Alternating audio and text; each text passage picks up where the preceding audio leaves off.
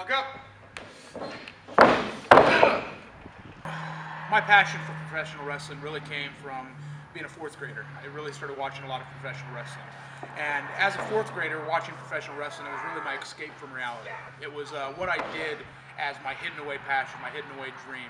As I grew older, I started doing more research. I started doing the research on the schools, on where to go. I then found that, Brian Knobbs and Hulk Hogan had this wrestling school in Florida they were opening up. And so I really wanted to live my passion and try to see if I could live my dreams as a pro wrestler. The training that goes into it is very intense. People watch this on TV. You have a lot of people that watch it and they get on the internet and they think that this is something that everybody and anybody can do. Professional wrestling really isn't for the faint of heart. There's so much more training and so much more endurance that goes into it than normal people would expect.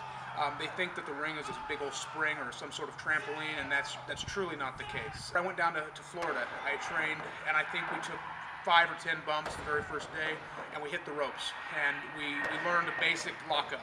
And I remember laying on that pillow top mattress the day after my tryout, and it was like I was laying on a rock.